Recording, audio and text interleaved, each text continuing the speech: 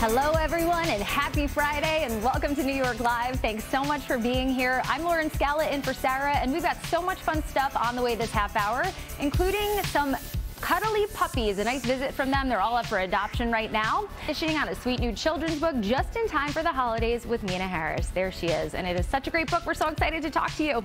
Well, first, as temperatures continue to plummet, there's nothing like a hearty and delicious breakfast taco to start the day. And one of Austin's most famous creations has made its way to New York. I paid a visit to Brooklyn for a taste. If you love breakfast tacos, then don't go anywhere. Today we're checking out some of my favorites, King David Tacos in Brooklyn.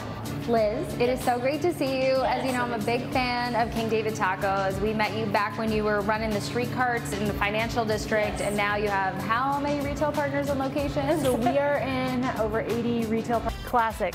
Bacon, potato, egg, and cheese.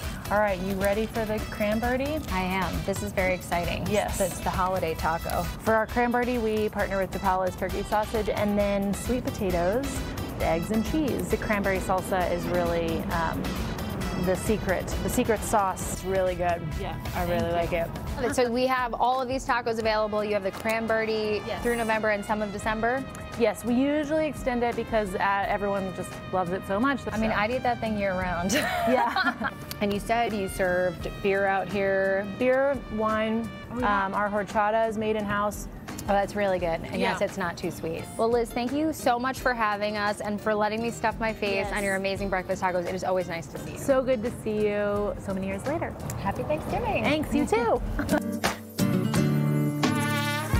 Those are really tasty, tasty breakfast tacos. I can eat many of them. They just warm you up, and I love Liz. She's great. Her mom works on a lot of the recipes with her, so it's definitely a family business. So check it out in Brooklyn. They still have some carts around town, too, and that cranberry is pretty special. But as we said, limited time, so don't miss it.